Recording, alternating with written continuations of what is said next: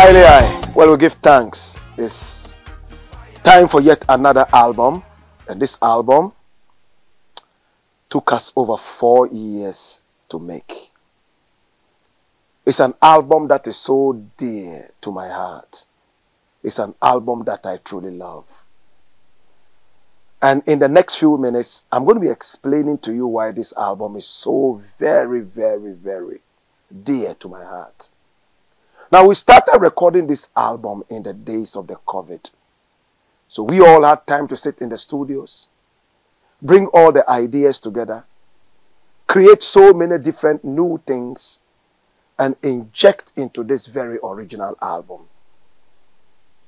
4 solid years of hard work. And I'm so proud of this album that I can proudly say and honestly bring to you that it is the best album Blakk Rasta has ever made. Now, the album is called the Salaga Soljah. I mean, a lot of people who know Blakk Rasta as somebody on the radio, you know that my moniker is the Salaga Soljah. Now, who is the Salaga Soljah? In the days of slavery, this was a warrior who fought against slavery. We all know Salaga as a town in the northern region of Ghana. We also used to have a slave market right there in Salaga, one of the most notorious. The Salaga Soljah was that warrior who fought against slavery and chased out slave raiders, most of the time enslaving slave raiders themselves. That is why I decided to call this album the Salaga Soljah. It's a warrior album. It comes with a lot of energy and power. And we recorded this album live.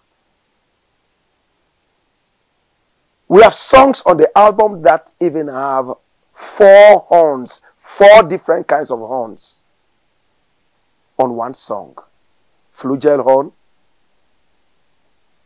trumpet, saxophone, trombone, and tenor sax. We recorded basses live. We recorded guitars live. And we also recorded flutes live, including percussions and even the talking drums. It's an album that we took time to make. It's an album that is spiritually endowed. Now, I did so many different languages on this album. I sang in Jamaican Patois. I sang in plain English. I sang in Dagbani, my native Nagomba language. And I also sang some of the songs in other languages that you would be discovering. Now, this album had so many different sound engineers working on. We worked with Zap Mallet, the legend. I will not record an album without Zap Mallet. He's a legend of Ghanaian music. And he availed himself for this album. He did a wonderful job. My name is Zap Mallet. I'm a music producer, sound engineer, recording engineer, mixing engineer as well. Yeah, that's what I've been doing for the past 30 years or so. Yeah, 30 years or so. Yeah. Oh yeah, a new Salaga Soljah album. It's of course obviously a KUCHOKO. It's a KUCHOKO event, you know. So it was quite very interesting working on it, because I primarily worked on it. The songs that I worked on, I primarily worked on the mixing. You know, it was quite interesting doing it. It wasn't so difficult working with him at all, because he's somebody I know, somebody I've been working with a long time. So I know where he's coming from. I know where he wants to go. You know, so it's quite easy trying to working with him as much as possible. Yeah, yeah. I think the future is clear. The future is there for the album. The album has to enjoy much airplay, even on social media. I think it deserves to be there. It deserves to be out there. It deserves to be in everybody's playlist, at least, you know, especially in the reggae playlist of the presenters, reggae presenters. It deserves to be on the playlist, on their playlist, and definitely it deserves to be on the playlist of every music lover or every reggae lover globally. So I think it's got a lot of potential. It's got a huge future ahead of it, and there's more things we have to expect from Blakk Rasta in the pretty near future. Yeah. Now, we also had AB producing and recording one track on the album. And it's a favorite of so many people around me and the Blakk Rasta brand who have listened to the album so far. It's called Sodom and Gomorrah. I truly love this song. It comes with so much energy and it comes with so much power. We started recording it with Zap Mallet. We got all the instruments played there. After Zap Mallet made his version, I normally like to have 4 or 5 versions of every song that I make, and I choose the best out of it. I decided to choose AB in Tema to also try his hand on it. I mean, I knew him from the past, and I knew that he could give me a certain kind of flavor that I call contemporary reggae. He loves contemporary reggae.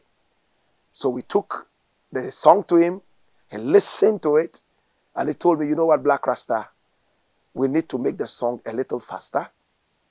I need to change the bass line, and I also need to work on 1 or 2 other things in it. Are you ready for this? I said, work on it, man. And boom, he went into it, did magic, and when the song finally was done, I was mesmerized. Now, AB is a man who doesn't like working when the artist is around, and I normally would like to be there. Any sound engineer that I have worked with in the past and even now will tell you that I would want to be there right from the beginning of the music to the end.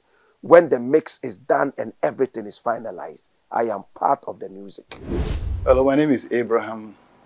People call me AB. And I'm a sound engineer, music producer. And it's been a wonderful journey. So far, so good. Within the journey, I met Blakk Rasta, asking me to be part of his wonderful album, which I accepted, and that's how come we met. And so he visited my studio, and we did this song, Sodom and Gomorrah. Wonderful song, preaches about sin, which tells me his heart. I think he's a great guy, because anybody who talks about good things and bad things, over bad things, I think he's a great guy. I can say he's a pastor, because that's what we preach when we go to, as a pastor, And what everybody talks about tells his heart. He's a great guy. Sodom and Gomorrah. When it came to me, I listened to the song and I said, wow, let me do something different with this song. So I looked around, picked clave, kunga. In fact, everything played in that song was organic. I played live claves. I played live congas.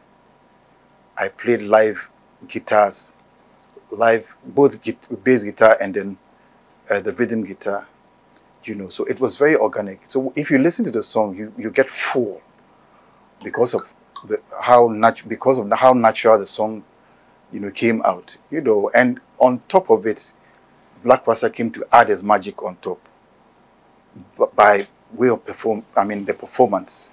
He really sang well, And you know that we engineers, when you sing well for us, it urges us to play well. And it even urged me to mix well and even mastered well.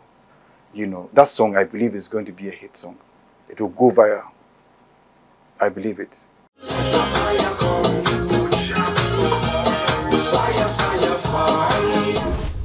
Right from the beginning of making the music, I am there, and I always love to contribute and also share ideas with people. Now, that is what is exceptional about live music. You have so many different people playing different instruments and bringing in their ideas. At the end of the day, you realize that it's rich with ideas and the sound is perfect. This is what we've been able to achieve with the Salaga Soljah. Oh my God. When I start listening to this album, right from Sodom and Gomorrah, all the way down to the African Ghost Dance, I am exasperated. Yeah. So it's an album that is so dear to my heart, especially having players of instruments coming. We worked with so many different players of instruments and a number of sound engineers. We also worked with Nana Finn. Now he's called Blakk. And he is just a wonderful producer. In fact, he will listen to the music and tell you straight away, Blakk Rasta, what kind of feel do you want for this album? I'll tell him. He will say, I think that it would be better if we give it this feel. He mixed a number of songs on the album. And he is the go-to person anytime you want to have a true reggae mix. We had a number of mixes with Nana Finn, a.k.a. Blakk, and he was always on time.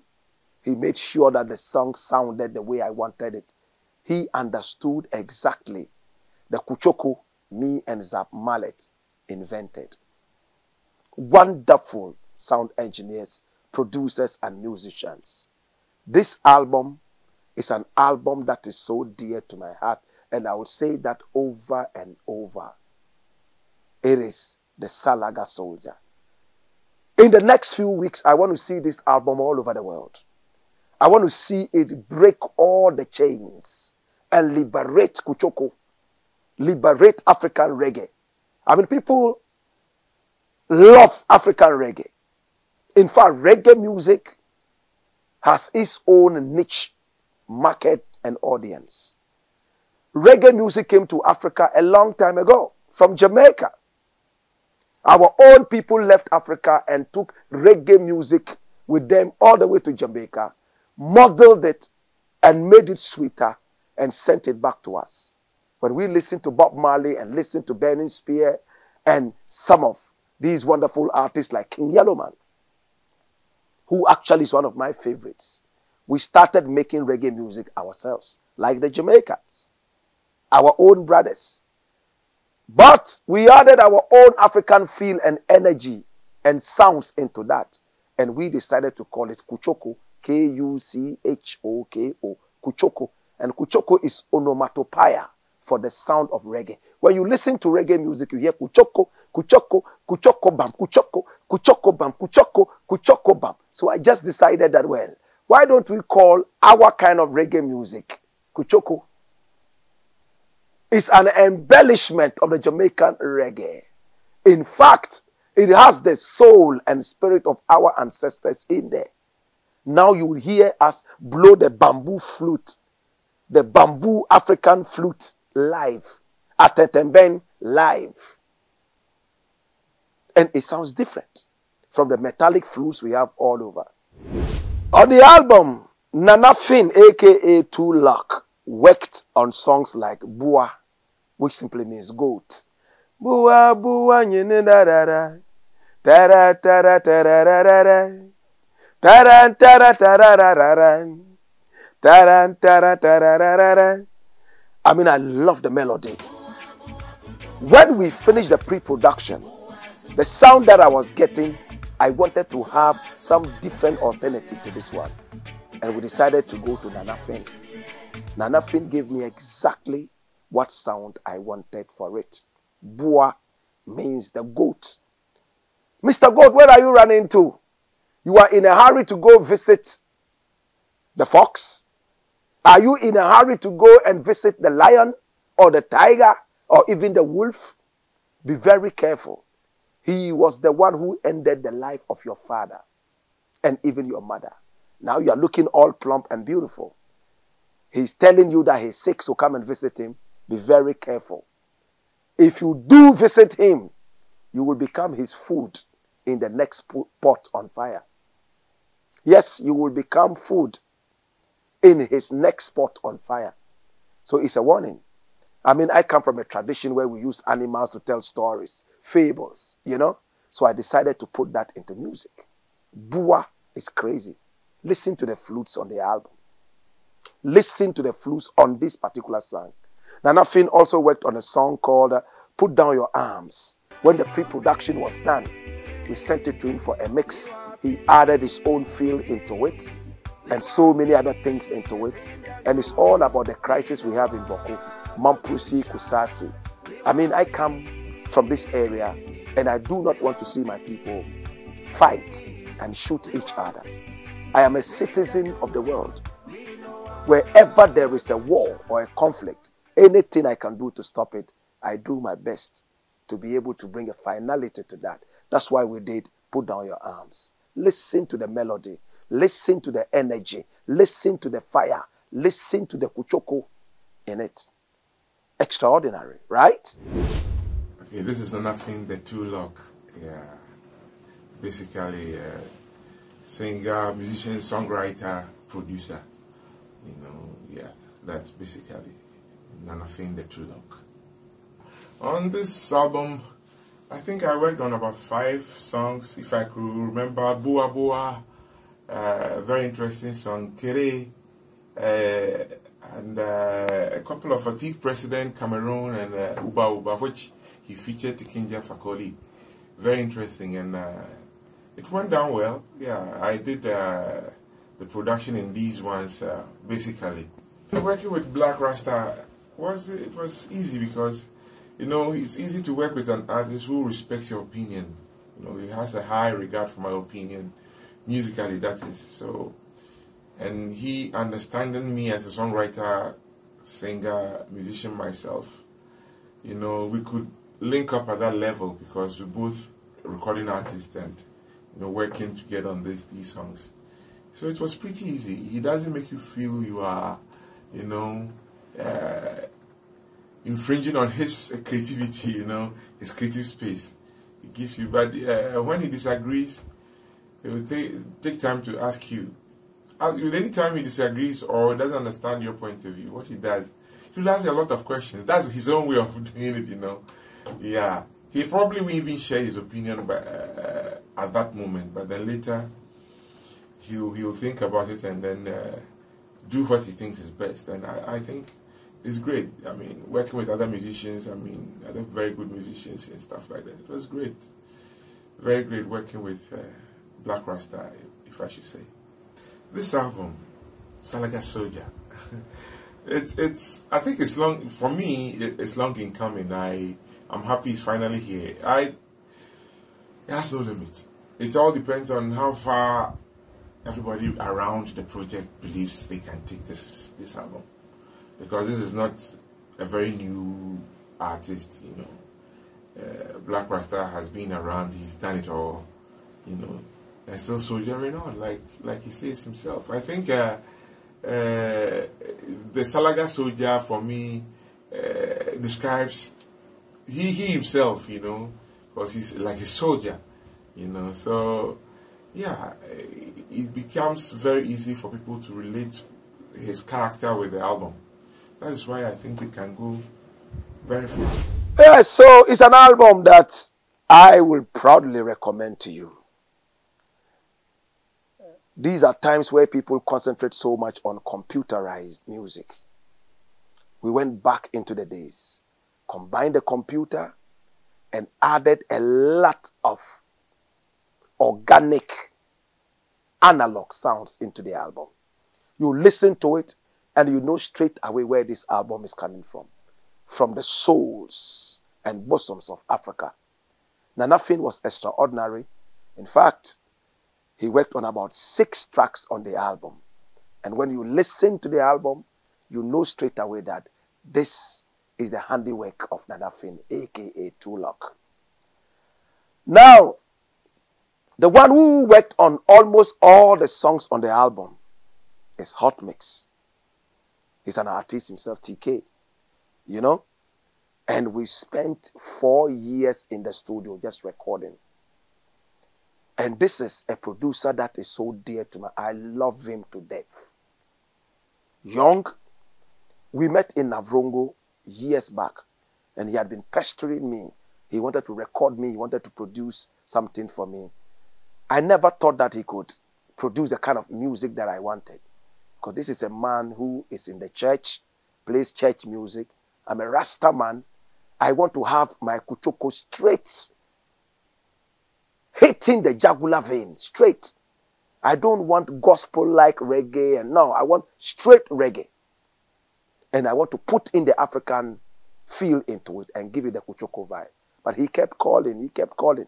One day I told myself, well, let me just give him a try. Let me just go record one song, and then he will stop pestering me. I went into the studio, we recorded one song.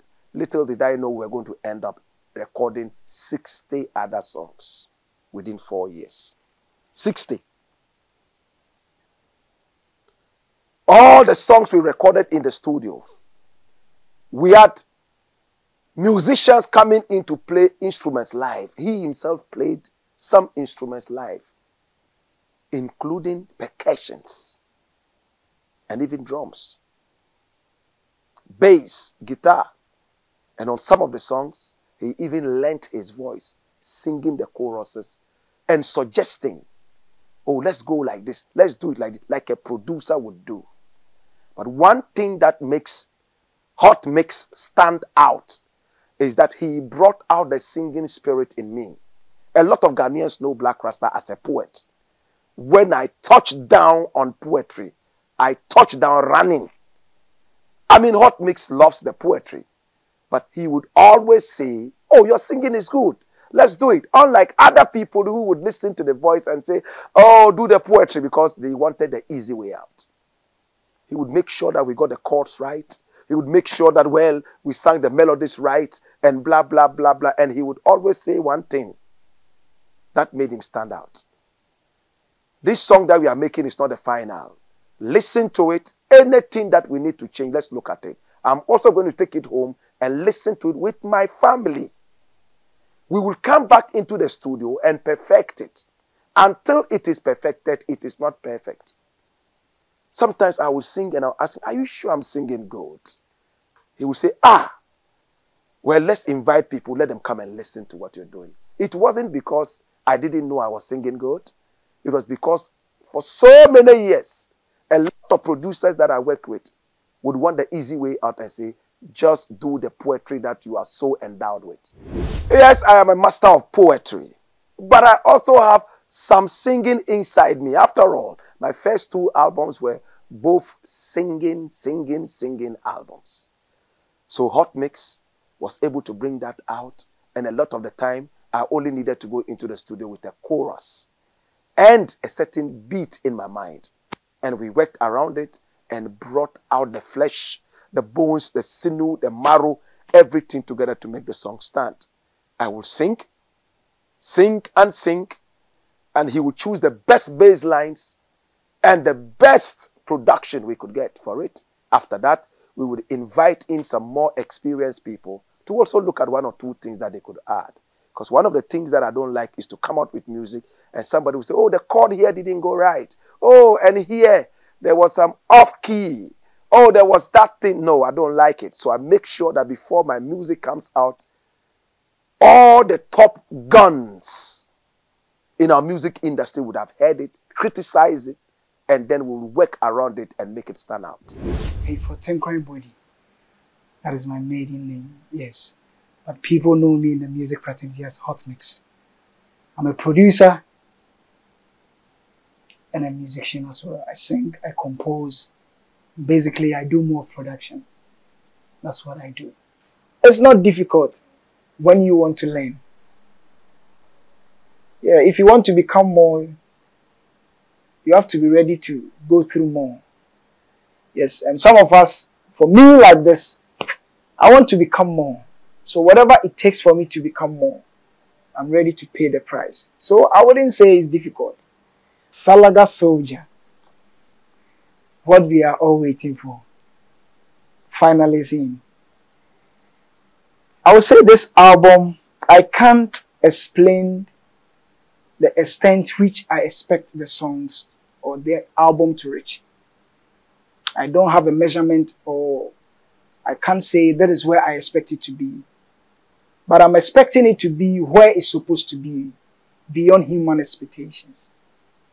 Because anything backed by love gets its best. Because the album, everything that happened before the album and through the album and at the end of the album is all about love. the people that work in the album, and Blakk Rasta himself, you could see that this music he has been through is all about love. Without love, you can't do this. So Salaga Soljah, in fact, I can't wait. And the time is now. This album, I would say, is the best because of the love behind it. Everything, as I said earlier on, everything about this album is all about love. We work through our heart and through God. This is an album that is a gift to the world. Years that Blakk Rasta will live, and finally this album will continue to be there because it's so dear to my heart, and we worked very hard. When COVID came and many people were at home and locked down, we were in the studios locking up. So that was what I was able to achieve. Hot mix, 60 solid songs. Yeah, 60 solid songs, powerful and hot, and he was always patient. There was not a single day that he got angry, unlike some people that we worked with in the past who say, oh, too many retakes. Oh, I don't have time today. You know how it is. We are not well paid in Ghana as musicians. So, I mean, when you are recording, it's almost like somebody's doing you a favor. Saying, we worked. He will be at home. You will call him and say, well, I have a new feel. I say, okay, I'm coming over. Sometimes he would leave church and come, and then would have to record and all that. I mean, that spirit is very genuine. So we poured a lot of love into this album. It's a solid album. And please lay your hands on it. He tells me that one of his favorite tunes on the album is Apology from Prison. He put in a lot of energy into it. We gave it some hip-hopic kind of, feel. So hip-hop, reggae. Reggae, hip-hop, And yeah, I mean, the songs on the album are crazy. At the end of the day, we have so many songs to choose from. Some people say, oh, release an EP, 6 songs. I said, I don't come from the era of EPs. I come from the era of albums. I don't want to go to EPs. I'm not used to EPs. 4 songs, 5 songs, then they call them EPs. I know LPs. I know albums. I don't know EPs. So we decided to release 26 songs. But they said, oh, let's reduce it to about 16 or 15. But we couldn't. We only reduced it to about 19. And the sound engineers that worked on this, Nanafin, a.k.a. Tulak, Zap Mallet himself, and then we had Heart Mix. Yeah, TK, he calls his outfit Heart Mix. How about the musicians who played on the album? The Laboratory is the best flutist in Ghana, if not the whole of Africa. The Laboratory is a brother I love so much. I think I've been endowed with so many loyalists, no matter where he is in the world. When I call him and say, Dela, I'm in the studio, I need some flute on this song or that song. He'll say, oh, I'm in Japan. We are supposed to be finishing on Tuesday, but I'm going to finish it early and come on Monday. Before you realize he emplanes and he comes to Ghana. And you would think that, or somebody in a corner somewhere would think that, oh, Blakk Rasta is paying these people gold and diamond, an arm and a leg. In fact, it is just heartical, pure love. The Laboratory kept telling me, Blakk Rasta, this album is magnificent. Let's put all our energy into it. You should see him on the flute. He will come with 10 different flutes in the studio. 10. All wooden, bamboo. Some of them made of material I can't even describe. That's a traditionalist. He will listen to the song and say, bah, straight. He'll go into it. One of the songs that he really, really, really, really impressed me on is the Sad African Ghost. Kogun. Listen to the flutes on that. Whilst I'm telling my story about the ghost in Africa. Bam! His flutes are flowing in there. Another song is Adisa, a rendition of Eric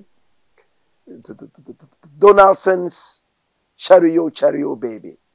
Now, Cheerio, Cheerio Baby is a song that so many people know. Cherry, baby, I think I'm in love with you. You know, Eric Donaldson was in Ghana. We had a very nice time together playing a big concert together, Hands Across Africa concert. And then I spoke to him about how much I love the song and I would love us to make another rendition of the song. So many people have done renditions around the world. Let's give it the African rendition. He agreed. On the day we're supposed to get into the studio, for some reason, he called me and said, yo, Blakk Rasta, yeah, me ready if you come, but me want to ask you again, how much you say you go pay me? And then I said, all right, this was what we agreed on. So, oh, me think you are 10 times that, you know. We can't do it. Now, has it ended? For instance, if we agreed on $10, he wanted $1,000. He wanted more than that. See? So I just said, well, don't worry about it, man. Well, the music had already been made. So I went into the studio and I decided to change the whole thing and sing it in my Dagomba dialect, Dagbani. So it's a Dagomba track. En yore adisa kan yarungo nyene kamankol bora malanje so shenyene kamna titima yorelem nkucheka jesule nkucheka songoge. I wish you understood Dagbani. Anytime I sing it, I remember my mother. I mean, she was insisting we spoke the language. And I'm glad that today I'm able to sing in the language of my mother. Sing? And that tune is so dear to my heart. It's a rendition of Cherry, Baby. When the song was done, I sent it to Eric Donaldson. He listened to it and said, boy, sure, the song good. It sound like me do it again. Sing? Big up yourself, Eric Donaldson, for giving me the permission to do this tune. And I believe that is going to refresh the song and make many more people love it. I mean, it's your original music. We are not taking anything away from you. We just gave it an African feel with traditional African flutes, atetebeng, and a lot of other flutes in there. Listen to it. You will be exasperated. The laboratory, in fact, did flutes on more than 30 of the tunes we recorded. More than 30. And every time he came, all we needed to do was to just get some good drink in the studio and just get the vibe going. He would not even wait for you to pay anything. But I always insisted that no, I will have to deal with that other side. He is a brother. I love him so much. My name is Dela Bakri. I'm the founder and the leader of Hewale Sounds. Hewale Sounds is a performing group that based in Ghana. I work under the late Professor J.H. Kobelan-Kitia for the past 10 years from 1996 until 2004. And then resigned from the University of Ghana based at the Du Bois Center now. I'm the founder and the leader of one of the giant Ghanaian musical group dealing with traditional African instruments. And we've been researching with more of traditional instrument. Everything traditional instrument or music is what I'm concerned about, how to bring them into the contemporary extension or contemporary world. Not only to preserve alone, but also to extend it to the contemporary zone. My work with Blakk Rasta, I think some years back, I don't remember which year was. I think I did something when I was relocated to Holland. So when I came back, I called Blakk and I said, oh Blakk, I have something for you if you can listen to it. He listened to it and he really liked it very well. So one day he called me, I mean, after the call, he told me that, no, we have to do something. He will invite me and then I have to have patience. I mean, every producer knows what he wants to do and the direction of the kind of music, I mean, they want to play. So Blakk Rasta invited me on his album to play all the tracks. To be honest, when he called me, I was like, yes, this is the dream come true. I really want to work with this amazing person. I mean, I don't call him a journalist or I don't call him a musician. He's an amazing person. He's really a truly man of God, and that's how I see him. Somebody who is more patient and is more humble. That's who I am. So when I see people like that, the spirit connects automatically. So anytime he calls me, I'm always humble to go and deliver the work of God. The music Blakk Rasta is coming out with, please watch out. I'm telling you, it's something Jamaicans will really look for. Certain elements, you know, that you don't hear in their music. I mean, if you listen to Bob Marley in early 70s, the kind of music that they produce is what Blakk Rasta is coming out with. You can hear more of indigenous vibes in the reggae music. Reggae music is not too much of computerized or too much of special effects, and it's more of organic sound. So I'm not saying because Blakk Rasta is my friend, and if he's my friend, I'll say the truth because he's producing the right thing. So I really got inspired, and then with some of the lyrics. So some of the lyrics, to be honest, touches my heart. It was the time I was playing the studio, I was crying. Because one of the lyrics that, I forgot the title of the song, but when I was playing, I think he has never arrived by then. So the song heated my spirit emotionally, and I started weeping because that is the direction of the music. I mean, it's not just a music to listen, but it's a music of healing as well. Blakk Rasta is a very nice person. If you don't know him, you don't know him, but he's somebody who is more patient and very quiet person. He respects his space, and then, of course, if you don't know the good thing, he will talk about it. Especially the other things that he does on radio, you know him for that. If you do the wrong thing, he will say it. I mean, I'm very glad that's who I am. If you do the good thing, I'll talk about it. If you do the wrong thing, I will correct you. And if I correct you and you don't agree with me, no problem, because it's your choice. That is who Blakk Rasta is. He's very honest, and he's very humble person. If you don't get closer to him, you might think that he's a lion, that he's going to bite you or something. You know, he's a nice person if you really truly know the person very well. I'm very glad to know him as my brother. Yes. This is an international album. I have to say the truth that, please, if you have not listened to the album, go subscribe and listen to Blakk Rasta. If I tell you something, don't joke with that, please. I am telling you, from day one, when I started hearing the song, and I was telling Blakk Rasta, no, this is something different. This is something different. Blakk Rasta has hit a different level of, I mean, music globally now. I mean, he is there already, but he has added some values of sounds in his recording. Check it out, and you will tell me that, or you will thank me for telling the truth. Well, we had some other wonderful people playing on the album. You know, we had the saxophonist, the wonderful saxophonist, Della. Yes, he was also there to give us some wonderful sax. We had Isaac, who did the trumpet. He was also always with me in the studio doing the trumpet. You know, we can't mention everybody. But we also had some sweet sisters who gave us some sweet backing vocals. Nana Ama was there. I've worked with Nana Ama for over 20 years now. I love her so much. Then there was also Ama. There's Ama and there's Nana Ama. You know, Fadi was also there to give us some sweet Dagmani backing vocals. And the whole thing so sweet. Esther was also around. She recorded with us. And then the guitars, there was one man who stood out, REGGAE. For me, he's one of the best guitarists in Africa. When we were recording a song like Be My Wife, we wanted some Spanish guitar. So Blakk Rasta, don't worry about it. I'm familiar with that. I'll play it. He brought his guitar into the studio, and when he strummed it and started playing, we all were like, are we in Spain? Are we in South America? What? And the sound engineer who did the mastering, David Bolton, said, wow, when I listened to that track, I just knew that it was my favorite on the album. And that song reminds me of something Iglesias. I don't remember the other name. It said Iglesias. You know, I'm so much reggae bias, so forgive me if I don't get the full names right. See? He loved it. REGGAE gave us that feel that we wanted.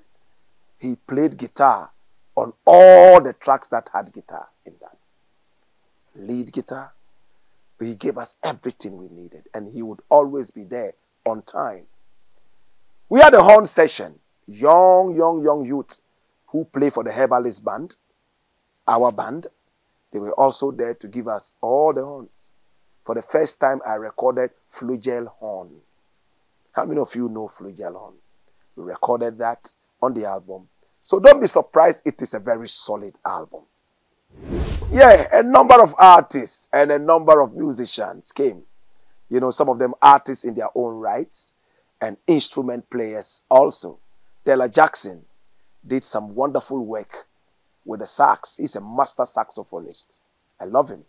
Koku was also there from the Herbalist band with the sax. Wonderful brother. Yes, Ninai was there to give us trumpet and all that. We can't mention everybody's name. But the saxophonist who stood out for me and was always there anytime we called, at our beck and call, was Mosquito, who now wants to be called Sax-Quito. Mosquito was awesome. He only needed to listen to the song and bam, one take, he was done. So these were the people we worked with. And then the Nyabingi. We had the Nyabingi crew coming all the way from the Ethiopian World Federation. Hey. And it was splendid. Live Nyabingi. Boom, boom. Boom, boom. Boom, boom. Ke, boom, boom. Ke, boom, boom. Te, ting, ting. Aile, aile, aile. Aile, Selassie, I. Beautiful. And interestingly, the day we were shooting the video for Aile, Aile, Aile, that Nyabingi, is so spiritual that there was a snake just above our heads in the jungle where we went to shoot it at Adum Waterfalls. Snake just lying on top of our heads like this, soaking the music. It took one Rasta man to see that snake, and he told the whole crew, maybe he shouldn't have told us, that there's a snake up there. It was a cobra. And everybody, so if you watch the video, you realize people raising their heads for fear that the snake might fall on their heads and bite them or something. But the snake was just enjoying the spiritual song, Aile, Aile, Aile. Now the interesting thing is here now. When the falls curator, the man in charge of the falls, the security and all that, heard that there was a snake that was almost interrupting our video session, he came in and wanted to shoot and kill the snake. So I asked him one question. Why do you want to kill the snake? We have invaded its habitat. If anything at all, we should be excusing that snake. The snake is only endorsing the music. Leave the snake there. The ladies on set, they didn't like the idea. They wanted that snake gone. But I insisted that that snake should stay there. When we finished with the shoot, the moment we finished and we're going to have our meals, the snake just slithered away quietly. It just went away as if to say, thank you so much for giving me this powerful music. I'm gone. I will never forget that day. Watch the video, Aile, Aile, Aile. We lit a bonfire like it is done in Jamaica when Nyabingi sessions are going on. Big bonfire. Whilst the fire was up blazing, there was rain that came down. Watch the video. There was rain that was falling on the fire, yet the fire was not going out. Watch the video. It's on YouTube. Aile, Aile, Aile. H-A-I-L-E, H-A-I-L-E, H-A-I-L-E. Aile, Aile, Aile. Oh my God. It was so spiritual. Those who were singing the song, some of them were even shedding tears. Whilst the song was going, the music was going. It was like a different world. And the atmosphere around it, in the deep jungles of Iburi, around the Adum Falls, it was interesting. And the man who did the camera works on the day, Stanley Opari, you know, we simply call him Stan. We have worked together for over 20 years. Very solid brother, very humble brother. You can tease him from morning till night. He will never be angry. Very, very wonderful brother. Trust me. He did the camera works right from the beginning all the way down to the end. When he's on the camera, he never gets tired. These are the people who deserve blessing, so that one day their children would also say, oh, our father worked so hard, and this was what he got. See? We did the work, and we came out. These were the people around this album. The Salaga Soljah, so dear to my heart. We did the work. Zab Mallet, the legend, was in his studio. On this album, he worked on a number of songs, mixing them. But we chose one song because we have so many songs. Imagine, 60 songs. We had to choose only 19. He worked on one song called My Dear Ghana. He did the mix on it, and he added his own flavor into it and told me, Blakk Rasta, this is a crazy song. Zab Mallet can never go wrong, you know. The music was produced by Hot Mix, and then he did the mix and added his feel into it. It's been a great journey, and I'm glad that finally we are blessing the world with this. You have never heard reggae like this. Why am I saying so? You have heard reggae music from Jamaica, which has inspired us all this while and given us all the energy to keep fighting on. Now it's time to bless Jamaica too and say, Jamaica, thanks so much for all these things you have done for us. Now we're going to add some African flavor into it and give it to you so that you can also rest a little bit and say, okay, we've given all this while. It's time to also receive, even if it's for a minute. That's what we have done. My brother, my sister, we worked hard. We put in a lot of time. As for the money, forget about it. We worked hard. People worked from deep within them. And when the work was done, now it was time to do the remastering. You know what it means to say remastering, right? I come from the days. I don't finish the song in the studio and just go. No, I don't do that. I am in every little bit of the journey of the music.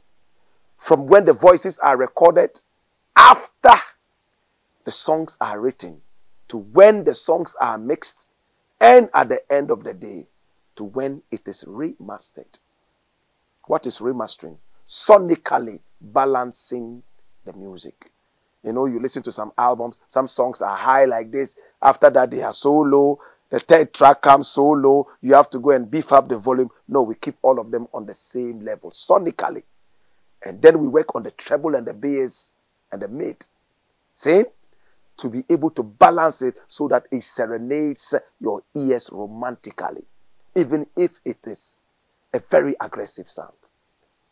Hey, I've worked with so many different sound engineers who have done a lot of mastering for me in the past. When it was time to do this, I talked to 4 different mastering engineers. And fortunately for me, I got into the studios of PME, Prime Media Entertainment. Prime Media Entertainment. His name is DKB, David Kwamina Bolton. Originally called David Kwamina Bolton, right? David Kwamina Bolton. But his official name is David Bolton William. But he normally takes out the William. And he's so happy about the Kwamina, because his mother is actually Ghanaian and his father Scottish. He left England and decided to come here and stay here and bless us with his knowledge of engineering. He's been here for some time now. David Kwamina Bolton, DKB. He had a DKB studios in the past. Recorded people like VIP and a lot of other Ghanaian legends. In fact, when it came to my turn My very good friend at Araco said, oh, let's go deal with David. When we came into the studio and I told him this was what I wanted, he was wondering if he would get the right sound to be able to master. You know that mastering depends 95% on the original mix of the music. If you bring him a bad mix, you're going to get a bad master. He normally doesn't like that. He wants to be able to mix it and get it right and then give you a master. But I told him that, well, we'll bring it. If it's not good, why not? We can always mix it. When he listened to the sound, he told somebody, I've never heard a Blakk Rasta sound like this. And I'm grateful for that. And when he went on to work on it, oh my God, I was overwhelmed. Pa, pa, pa, pa, to pa, pa, to pa. He has the right gadgets, the right softwares. He has the right knowledge. He understands exactly what it is. This is a man who comes on time and he leaves on time. When he's working, he's extra professional. Oh my God. Look, he would listen to the song and tell you, Blakk Rasta, this is the idea I have for the master of this song. I think that the bass is a little low here. We need to beef it up a little bit. This is a Nyabingi song, and I think that we need to beef up the bass a little bit and give it this kind of mood. Warm. What do you think? I would always say, David, do your thing. When you are done, I will listen to it, and then if there are any comments, I will bring that to you. He mastered 19 of all the songs. Did I go back to the other mastering engineers? No. They will wait for another time. Because I had the best master from here. Oh my God. So David gave me what I wanted to hear. And when he finished it, he told me, Blakk Rasta, please make sure this album gets to all four corners of the earth. He gave me more than what I wanted. He worked with speed. There was a time we mastered a number of songs and all of a sudden he turned to me and said, ear fatigue. I said, what is that? He said, ear fatigue. I said, I don't understand your terms. Your ears are tired or what is it? He said, exactly. Now I can listen to the music, but I will not be able to comprehend it technically. We can listen to it. But to be able to understand the music and say, this is what I need to put in there, this is what I need to put in there, the ear is too tired for that. My God. So we took a break. The next day he came and poof, poof, poof, poof, poof. He was done. I spoke with him a couple of days ago and he told me, hey, Blakk Rasta, I'm still enjoying the master. You had the greatest sound in your career. Let's make sure it happens. My name is David Bolton, and known as David Kwame Bolton in Ghana, and I am the COO of Prime Media Entertainment, which is a series of studios. It's a multi-studio complex and a record label. My journey in music has been, I think, since as early as 6 years old. I started in school. I schooled in the UK, and it was compulsory that you pick an instrument to learn. So I picked the violin. I don't remember why I picked the violin, but I ended up with the violin. I wish I'd chosen a piano, to be honest. I really do. But I really enjoyed it, and I loved the dexterity of the violin, the things you could make it do. And then from there, I ended up playing in the orchestra. So throughout my teen years, I was playing in the local orchestra, and I was in the second violin section.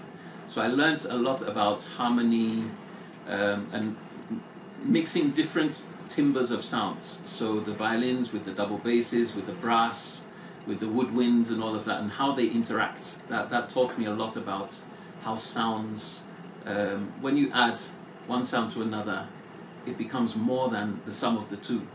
And that, I fell in love with that.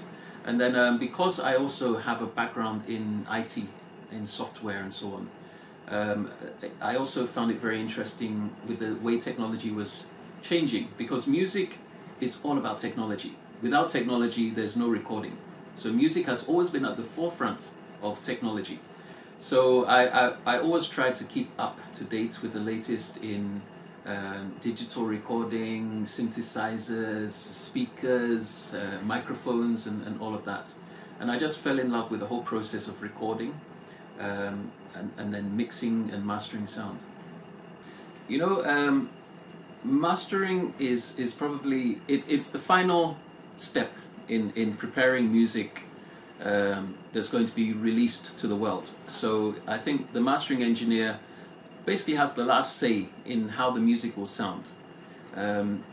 But it's also important that you understand where the music came from and the intentions of the artist, the producer, the recording engineer, the mixing engineer. You really have to understand what their process was and the sound that they were trying to achieve. So as a mastering engineer, you're trying to just polish, provide the final polish on the sound and not transform it. So I must say that when I first heard the album, man, I was blown away. I really was. It's a long time I've heard an album so authentic. You know, the reggae vibes, especially the Naibingi. I've not heard Naibingi for probably 20 years, and people don't really record Naibingi anymore. And you know, when I heard it, it sounded so real, so authentic. All the instrumentation you could hear was live, and then I must say, Blakk Rasta, the emotion that you bring to the vocals, it's amazing. I have some, you know, particular favorites off the top of my head. I can't remember the names now, but there was the first track we worked on, Sodom and Gomorrah. Yeah, it sounded so. I thought it could have been recorded in Jamaica, honestly, and you know the production on that was top notch, first class, and there are some very notable songs in there, and what I must say is that the subject matter, you have dared to explore things that is taboo, but it really makes you think. The apology song, that's, man, it's at first I was wondering, is this a story? Then I realized, no, there's no way this could be a story. This has to be a true event, you know. And then I said I wanted to actually ask you when I met you, you know, the story behind that song. And then you've dealt with issues of obviously our politics, our corruption, environment, and all these things. So it's a really provocative album, and I commend you for having that bravery. Even though I should expect nothing less than that from Blakk Rasta, because he's the one that's always going to speak out against the injustice. Okay, we had a few technical issues at first. When I first heard it, you see, as a mastering engineer, you need to have some room to work with. So we realized that the mixes were a bit too hot, what we call hot. There was no headroom for us to be able to, if we needed to EQ, maybe take out a bit of the lower mid frequencies, or boost the highs, or bring up the bass, or control the bass. You need to have room for that. So we actually had to reject some of the songs and then send them back to the mixing engineer, who then had to rewrite the mixes without the compression and limiting, so that would give us room to actually, you know, provide the final polish. But I must say that the mixing engineer has been very professional. You know, and that is a big problem we have in this country, that people within the music industry do not like to collaborate. They think that if you're trying to improve upon something that's already been done, it kind of takes away from their work, when it's not the case at all. We should all be coming together to bring the best out of the work, which happens outside. The Grammys were just very recent, and Taylor Swift won so many awards, and you know, the women this year, they won so many awards. Taylor Swift may be the pinnacle but she has maybe 10, 20 technicians working with her, and they all have their parts to play. So just as the mixing engineer has his part to play, the musicians have their parts, and I also have had my part as the mastering engineer. So it's good when we can all communicate and collaborate without that feeling of, no, this is my turf. You know, I don't want you to touch what I've done. But so I think at the end of the day, we had a very, very good product. Very good product.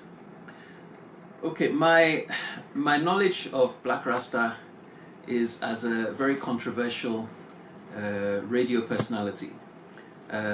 Yes, I had heard he was a musician as well, because often when he's referred to in media, is referred to as a radio presenter and a musician. But honestly, I hadn't heard any of the music, you know. So look, to be frank, I thought maybe the music was just a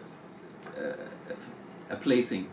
But when I heard the music, I said, no, this is somebody that truly understands reggae, truly understands, you know, what the culture behind it, the emotions behind it, and all of that. So I would actually say you're a better, Blakk Rasta is a better musician than a TV or radio personality, to be honest. The experience of working with Blakk Rasta is honestly the opposite of what I was expecting. And I'm not sure if he will like me to disclose this, but he is not the person you think he is at all. He's the complete opposite. He's such a humble man, very down to earth, very basic, very easy to deal with, and I think that made it a very pleasant experience on my part. And you know, when there was some back and forth with the mastering process, and it was all very cordial, you know, as and when we faced some challenges, we looked at the best way to resolve it, and then we worked on it. So yeah, he's not the man you hear on radio. That's a different character altogether. When we finished the project, there were 19 songs, which I must say is a huge feat to put together an album of 19 songs. And Blakk Rasta actually told me there were I think over 60 songs that were recorded, and he selected the best 19 from that, which is how we should be making music. So at the end of the day, the end product, the album, it's a body of work. It's a story, you know. And if you listen to it from beginning to end, it takes you through a range of emotions, a range of settings. It takes you up, it brings you down, and it makes you happy and very, very sad in certain areas. When you listen to some of the songs, it makes you really contemplate, you know, the wickedness of the world, the selfishness of how we can be, and how we can treat one another so badly. You know, I'm even lost for words when I think of what I went through when I was listening to the songs, because when you're mastering, you obviously have to listen to songs from beginning to end multiple times, and part of the mastering process is also enhancing that storytelling of the album, because every song has to flow into the next so that it doesn't jar the listener.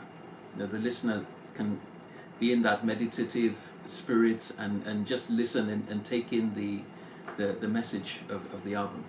So I must say that it's a top-notch, first-class album, and I've not heard work like this for a very long time.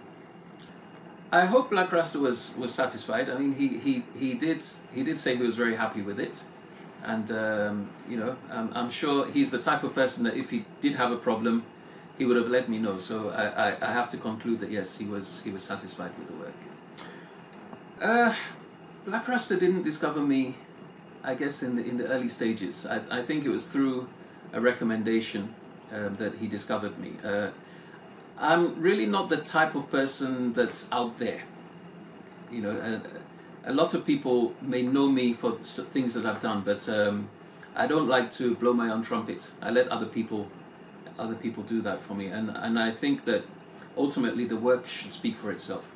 So I must say that even from the little there was a post that Blakk Rasta actually made on social media, saying that he had discovered the studio, myself, and the services, and he was so happy with it. And we've had so many calls since then. I was surprised. We've had so many calls, so many people wanting to come in and work in the studio. So I'm very grateful to him for that. I would hope that with the next project, Blakk Rasta would actually come and record at Prime Media Entertainment, because we actually have full live room facilities. We're also building another live studio in a big space downstairs. So yes, I would hope that Blakk Rasta would come to us for his next project and record everything here. So I'll try and convince him to do that.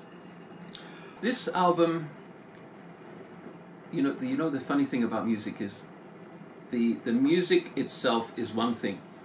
The success of the music in terms of how it does with streaming numbers, how many views it gets and all of that, a lot of the time it's difficult to say that you're going to get millions or billions of streams, because it all depends on being in the right place at the right time, having the right marketing, and a portion of luck. But the other sad thing is, in Ghana, we haven't gotten to that point where we appreciate truly good music. You know, we like to jam, we like bangers and all of that. But I believe this is an album that will definitely stand the test of time. There are no two ways about that. And sometimes it takes that time for people to realize how good music is. You know, the great songs. I always say that Bob Marley, he's more popular now than he has ever been. You know, from the young generation, they all know Bob Marley. Who doesn't know him? The same thing with Michael Jackson and all the greats. So I believe that this music will definitely stand the test of time. And I think in 5 years' time, it will truly be seen as a classic. So the album is called The Salaga Soljah. And the Salaga Soljah is sitting right here. I love it. We had to do some work on it. And we got it right. Now it came to filming some more videos. Stanley was there to help film those videos. Then we also had Mawuvi. It's another brother that I love. We have been working for just about a year now. And he's also brought in his energy, collaborated with Stanley. And the videos are coming out just like that. Heavy and hot. I like to work with a team. But I need to tell you something else. We have 2 collaborations on the album. King Ayisoba on a song that I call Zipulgu Chip. Zipulgu Chip is the band. Zipulgu is the heart. Chip is, it is sitting on your head. Chip, in other words, solid. We call it Zipulgu Chip. I got Ayisoba to learn some vocals on that. Beautiful. He sang in his native Frafra, in fact, correct term, Groening. And I sang in the band. It's a masterpiece for your dancing feet. Ayisoba was there, and I love the energy. After so many days of trying to get him, oh, I'll come today, it will fail. I'll come tomorrow, it will fail.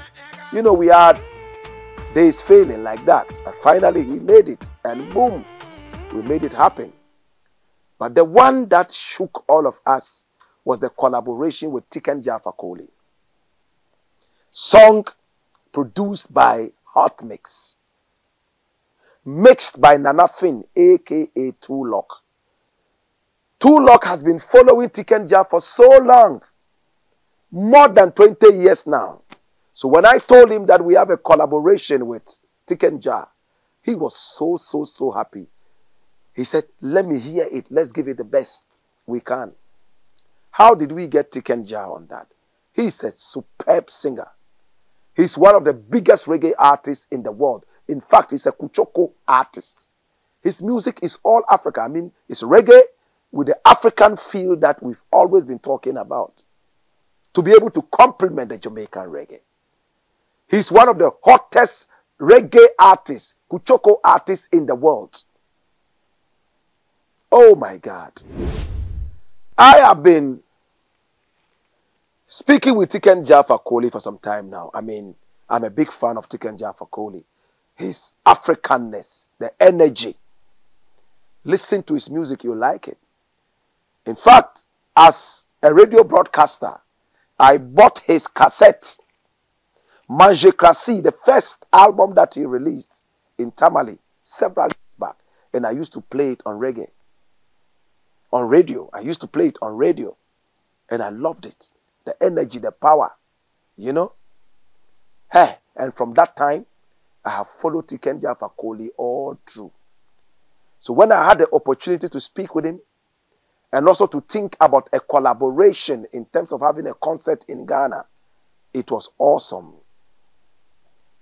Now, I spoke to him about a musical collaboration. And he told me, yeah, Blakk Rasta, we can do it. So listen to the interesting thing. I sent the song to him. He listened to the song. And he told me, oh, I like the song. It's nice. I'm going to work on it. 2 months later, I never heard from him. 3 months later, I never heard. 4 months later, I never heard from him. So I contacted him again. I mean, we spoke within this period, but I never brought up the collaboration issue. You normally have to give people time, especially when they are very busy. And when I asked him, he said, Blakk Rasta, can I tell you the truth? I said, oh yes, we've always spoken the truth to each other. He said, I don't like the music you sent me. He said, I don't like the music you sent me. That is why I cannot collaborate on it. I said, oh really? All right. Then don't worry at all about it. We are going to work on another one. So I left it the way it was. A year came by, went away. A year and a half, I contacted him again. I said, Tikenja, our collaboration, how far? He said, oh, but I asked you to send me the music. I sent the same song to him. He listened to it. He said, wow, I love this song. It's beautiful. I would like to collaborate. Like what happened the other time? I expected him to come back after 4 months again and tell me, I don't like the song. That's why I cannot collaborate on it. So we kept talking. And then I asked him again, Tikenja, how about our collaboration? He said, I am in France. I am busy. I'm touring in France. When I come to Africa, then we can collaborate on it. I said, okay. How about if I come to France and meet you there? Can we do the collaboration there? He was shocked. He was like, what? You want to leave Africa and come to France for this collaboration? I said, oh yes, if you give me the go ahead. He said, okay. I would not say come because of me, but if you are coming, we can do the collaboration here. So I jumped on the next plane with my crew. Hot Mix was around. He came with a mobile studio. And then we went to Paris. I contacted Tikenja. He said, oh, let's meet at a hotel. We met and had a very beautiful chat. Then we scheduled a date for the collaboration on the album. I said, okay. And the song is called Oba Oba Generation. If you want it the French way, it's Oba Oba Generation. Tout ça c'est Oba Oba. Oba Oba. Tout ça c'est Oba Oba. Oba Oba. Tout ça c'est Oba Oba. Oba Oba. Tout ça c'est Oba Oba. I mean, he has an original song that says, Tout ça c'est Oba Oba. Bam. Tout ça c'est Oba Oba. Tout ça c'est Oba Oba. That's the original one. We decided to put in some more melody. Tout ça c'est Oba Oba. Oba Oba. Tout ça c'est Oba Oba. Oba Oba. Tout ça c'est Oba Oba. Oba Oba. Tout ça c'est Oba Oba. He loved it. He sang the chorus. My brother. So we went home. He asked us to come on the day of the collaboration. Whilst we were at the train station coming up to do the collaboration, I saw that he had sent me a voice note. He likes voice notes. When I saw that he had sent me a voice note, I told my crew, Tikenja has changed his mind again. I'm not sure Tikenja Fakoli wants to do this collaboration. He has just sent me a voice note, and this voice note, I know, even without listening to it, he's going to tell us that he's busy or he doesn't like the song, so he will not do it. But Fellini said, oh, let's listen to it. When we listened, he said, okay, yeah, I'm ready. I'm waiting for you, but I'm going to visit my daughter. So when you come, you may have to wait, or better still, if you haven't set off yet, let's do the collaboration. Let's do the singing around 1 midnight. 1 hour after midnight. 1 a.m. And this was around 6 p.m. So we had about, how many more hours to wait? 6, 7, 8, 9, 10, 11, 12, 1. 7 hours. I sent him back a voice note and said, yo, we are coming. Don't worry, we'll wait for you. So we went to the hotel and sat down for 7 hours for this collaboration. So when he came finally into the hotel room, he said, well, I've booked a studio. Let's go in there and do the thing. So we went downstairs into a certain cellar, down underground. And that was where Hot Mix fixed his machines and everything. And bam, as you can see, we made it happen. And when the song came out, he was like, ah! He invited me over to the Ivory Coast. We had a concert, together. And right after that, he said, Blakk Rasta, let's meet in Mali and shoot the music video. So that collaboration didn't come easy. We did it all for you. You must enjoy it. Yes, it's called Oba Generation. It's talking about the old people in Africa who are forcing themselves into politics, and it's disturbing us. We did a design for the album, and of course, we had Oheneba doing the design. He put in some very good work in there. He's been in charge of the designs that we've been doing lately and all that. And then we also had Tengbil bringing a few ideas left, right, and center and all that. And at the end of the day, we had the whole team sitting down to endorse what we should do. And then we had this masterpiece of an album cover for you. I know you love it. All right, so 19 tracks, very hot and very powerful. Yeah, beloved album. All of a sudden, we had to stop press and make an announcement. It was all over on social media. The 19 tracks have now become 20 tracks. There was a track we were all anticipating which never came. It was a collaboration. Africa, Jamaica, Blakk Rasta, Anthony B. Finally, when Anthony B heard it, he was like, what? I must be on this tune. And he went into the studio, recorded it big time, and when he sent it down and the mix was done, oh my God, Jamaica, America, Ghana. Are you ready? It's called The Barber Shop.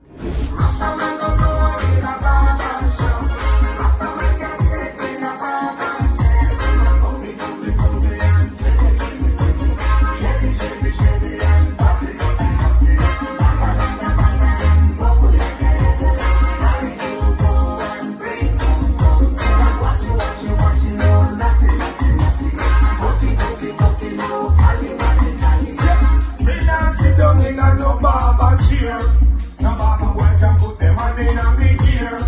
Rasta man a sing it loud and clear. Shave it is not a style very weird. Nah shave, nah trim, Rasta man nah bow. A long time it take me as a rainbow. Nah shave, nah trim, Rasta man nah bow. A long time it take me as a rainbow. So tell a barber boy to try. Barber shop is not for right. If you see the dreadlocks you can identify. Say man I hear the Rastafari. When we say Rasta man a boy in a barber shop. Oh my God, I love this tune. I've been playing it over and over, and anyone who listens to it is captivated.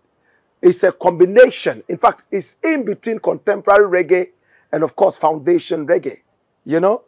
And when you listen to the vibes, you'll realize that this is the new Rasta anthem for the world. barber shop. Rasta can't friend with a barber. And is bigger than just a man who holds scissors and razors. The barber is an enemy. That is what it means. I love it. You will love it. Yeah, so that is the story of the Salaga Soljah. That is the sophomore album, premium album, wicked album that we have decided to bring to you. Do me a favor. A lot of work has gone into it. A lot of creativity has gone into it. A lot of heartical feeling and passion gone into it. Please enjoy it. Make sure you stream it. Make sure you share it. Make sure that you invite us to a concert near you. Anywhere you are, just invite us. I will come with a herbalist band. We will rock it. If you have a wedding, if you have any kind of gathering, don't bother. Even if it's 2 people. As long as we strike a deal, we will touch down and mash up the whole place. You know, when it comes to performance on stage, you can always trust Blakk Rasta and the herbalist band. I want to say thank you so much to you. We made this for you. Please don't let anybody stop you from enjoying it. Enjoy it, feel good, and have fun. In the interim, the Salaga Soljah is officially out. Spread it, spread the word, enjoy it, stream it, and when the CDs and LPs and USB drives come out, when we are on tour and you want an autograph, feel free, come around, let me embrace you and sign an autograph for you on any format that you like, CD, LP, or the USB drive. And the t-shirts are also going to be out, the jackets are going to be out, the tracksuits are going to be out. It's all about the Salaga Soljah. At this juncture, I want to say thank you. And of course, to my personal assistant, Fellini. He is a man that I love so much. He can get up one morning and fly to South Africa just to go and buy me some vegetarian stuff that I need. Just because of that, he flies out there and comes in the following day with the items. You know, I sit down, he brings me about 17 different cloths, 20, 30, so that I will look good. Such a man could only be an angel. I want to say thank you so much to everybody who has helped work. To all the radio stations and to all the TV stations, please feel free to push this. It's for you, the Salaga Soljah.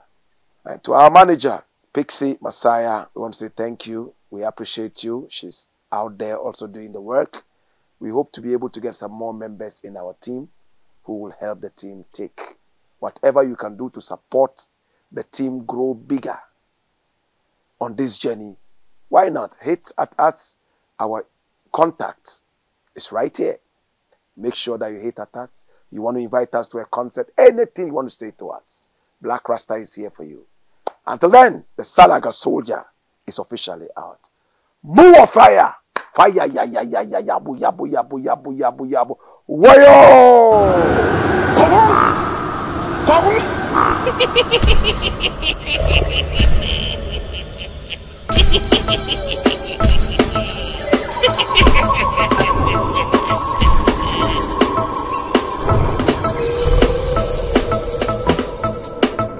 Ila chindela lenywa. Ila muwa matinda batomu. Ndabiye pete kabawelane. Jesu bien ngene kabawelano. Ila chindela lenywa wa.